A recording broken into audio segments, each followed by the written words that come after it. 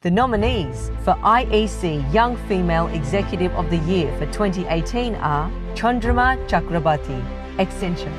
So I came to Australia in 2010 after I got married. I worked as a telecaller in Red Cross. I also worked in McDonald's after all these jobs and got into Accenture as an IT professional. I have been nominated last year as an industry mentor for promoting STEM subjects in secondary schools, be it my IT career or my singing profession. So I give my 100% in whatever I do. Success for me is always I chase my dreams and I never give up. That's my mantra to success.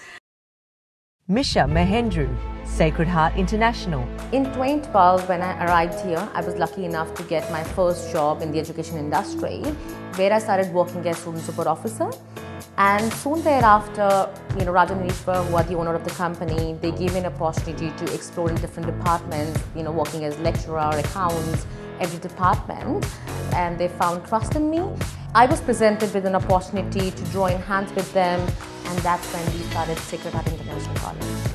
Education sector is one of the vast sector, and it has got a huge potential in itself. And yes, education sector has gone through a little bit ups and downs.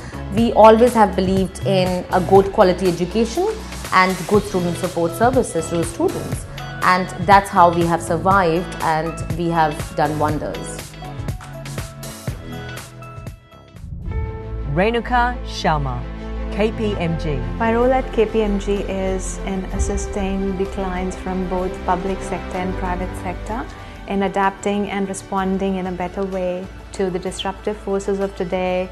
By that, what I mean is you have to look into the foundations of your business. After graduating from engineering, I started working for Coca-Cola as my first firm, and then worked for companies like American Express, and then went on to join KPMG, providing me that opportunity to work in different projects of different background, different context, different problems. And that's what excites me all the time whenever I go onto a new project and work with a new CEO or CFO. In this era, you have to be innovative and you have to go for out-of-the-box thinking and try new methods to compete with your competitors in unleashing the power for tomorrow.